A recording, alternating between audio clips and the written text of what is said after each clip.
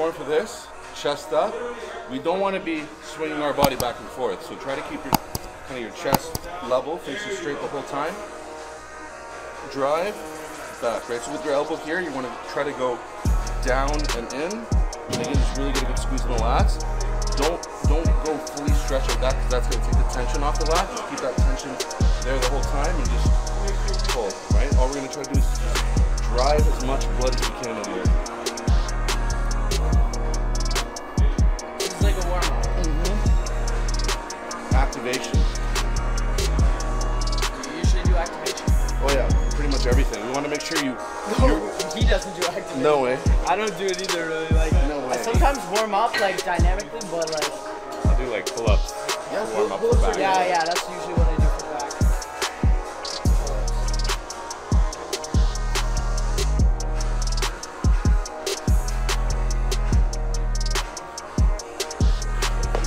Okay, let's see it. Just towards you. Kind of going down and in. Really driving with that elbow. So you want to feel it in your lat?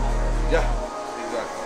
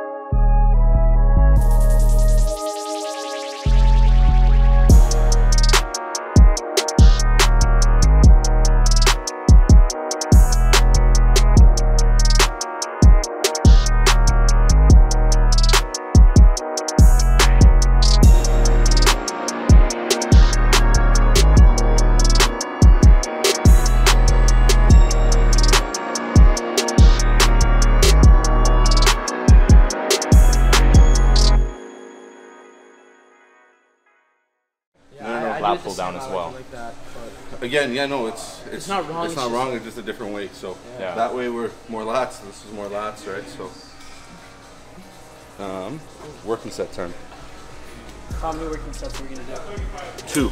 So 1 here where we're gonna go to failure. Yeah. Right, so we want to go aim for 8 to 12 reps. Yeah. And then again, the next one, we're going to use the same weight.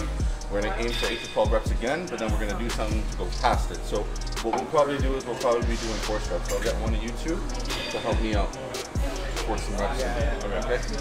That's next set.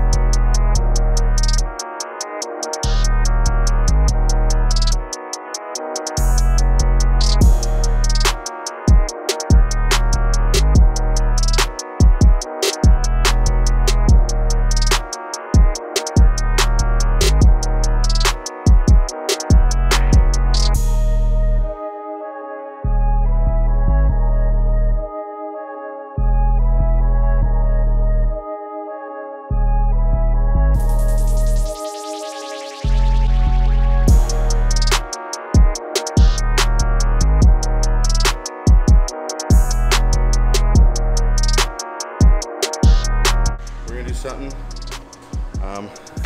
in tribute to John Meadows. This is an exercise that, you know, he has made popular over the years, and it's called the Meadow Row, and we will be demonstrating it for you shortly. Do this on a landmine or you know, a bar kind of stuck in the floor. But we don't have anything like that here at the moment, so we're going to be using this calf raise here to do this. We're going to stand kind of perpendicular to the bar and kind of simulate a dumbbell row. Again, you want to make sure your hips stay square and you're not kind of dragging your torso like that. Square and drive.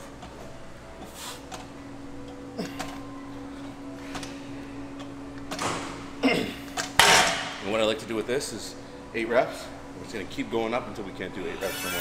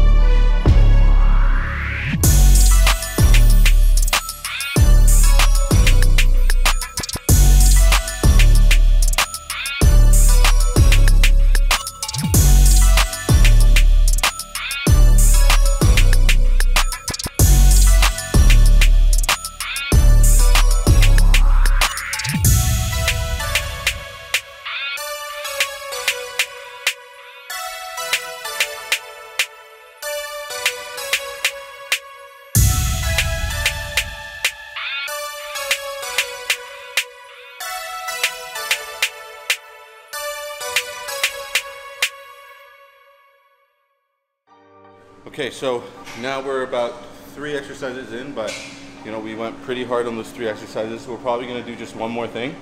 And again, I like to finish off every workout with, you know, something that kind of gets you into a good stretch position. So for back, that would be something like the lat pullover machine, maybe even cable pullovers.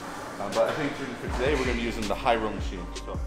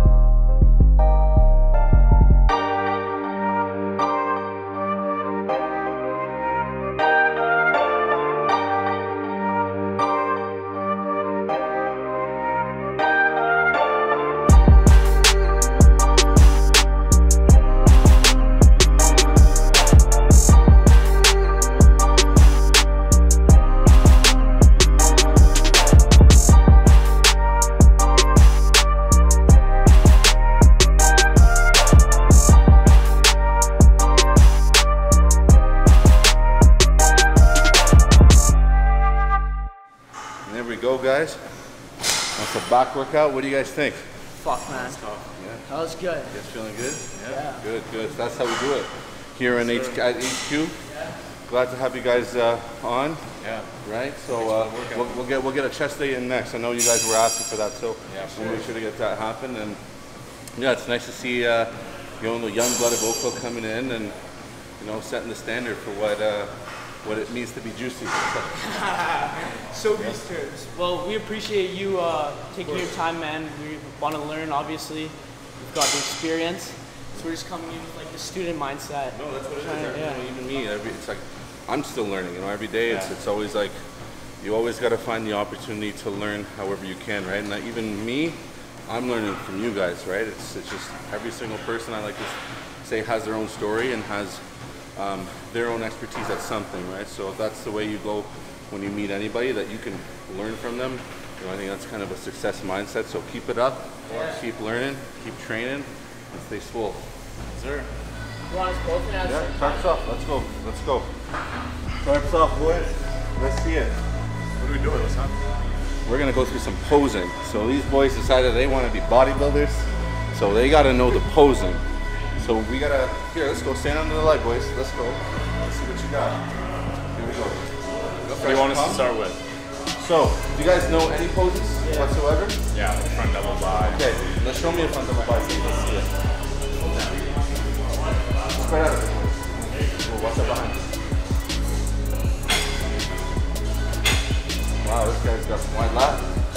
Good. Okay, with you. Why are you like arching your back like that? Good. Got it. Now bring all the air up into your chest.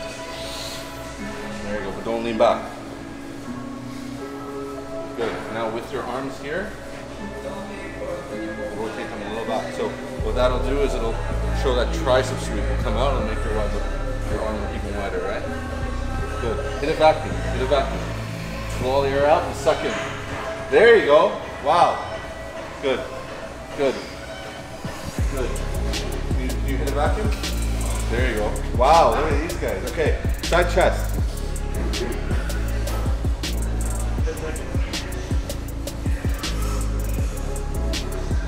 Okay, one thing. I'm going to show you guys what it looks like here side by side.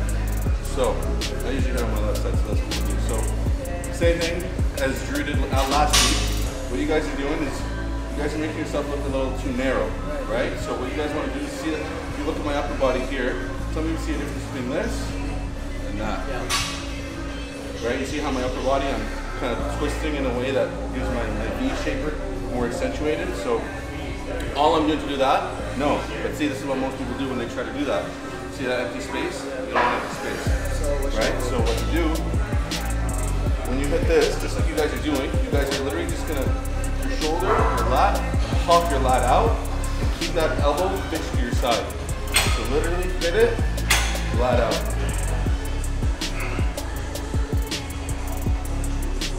What I want you to do though, with your hips, keep them square to the side, because what you're doing, you also have to remember that you're also posing your legs, right? So to do that, your lower body goes in one direction, which is that way, and your upper body is twisting that way, right? So you got to keep that in mind.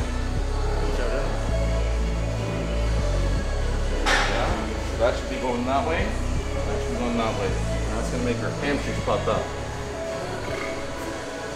Back double bicep.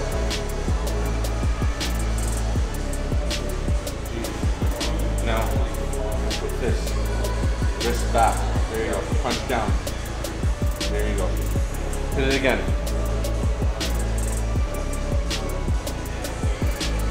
Now, I want you to play around with the transitions a little bit. So instead of hitting it like you're just kind of going right into it, so try kind of going up, and then try to go back, you're doing a left go round, and then open up. Try that. So go all the way up, then down like you're about to hit a lat pull down, even lower, and then open up. Open, more. Now rotate that back. There you go. That's how you open up your back. Get a back lat spread. Open more. There you go. Wow. get them most muscular. So, there's 3 variations to this. You can either go hands clasp, right? And with that too, you bring your shoulders forward and just kind of, if you have good arms and good shoulders, really pops it out. Yeah. The next one is hands on hip, so it's exactly what it sounds like. And then the third one, the most muscular, the crab pose. Right? So, I'll do all 3. Do all 3. Gotta do what works best for you. Yeah? Yeah? You want to flex everything. Chest, this, arms. Good. Hands on hip. Right? Now rotate those elbows forward. Forward. See that? See that? Makes everything here look much thicker. Flex, flex. Good. Crab pose. Yeah? So, yeah? Traps, bring them out. Bring all this out. Chest. Sit. And that's it, boys. Posing 101. So, honestly, I'm a firm believer that if you can pose every part of your body correctly, you will improve in your training tenfold, just because all that posing is mind-muscle connection, right? Training yourself how to activate and actively control every part of your body, so when you're training, you're able to know, okay, I'm working my lat, you're connecting with everything much, much better, right? So that's why bodybuilders, the best time for them to pose is usually right after the training, when that mind-muscle connection is established and you're just building those neural pathways and learning how to connect with everything. Because with anyone that gets into bodybuilding realizes that it doesn't really have much to do with the weight that you're lifting. It has more so to do with how well you can connect mentally to that muscle and how well you can ensure that it's that particular muscle that's doing all the work, right? So that's enough for my ramble. Again, thank you guys for coming down. It was a pleasure and an honor. Take your time, man. Of course, man. Of course. But we'll get a chest day in soon. Because I know you guys were wanting to hit a chest day as well, and we'll make sure to show you guys as well what that looks like. And again, as always, thank you guys for watching. Thank you, Eddie, the man behind the camera, for filming all these amazing videos and giving out all the educational content for everyone here to learn from, hopefully. And again, please make sure to subscribe if you haven't already. Please share the video with your friends, anyone that you think might benefit from this kind of content. Let them know of both the content as well as the gym. We are offering a 3-day trial for those that are in the Oakville area and wanting to, try at a different gym that, with a culture that you won't find at most gyms. I won't say names, but again, thank you guys. Subscribe, like, comment, and we'll see you next time.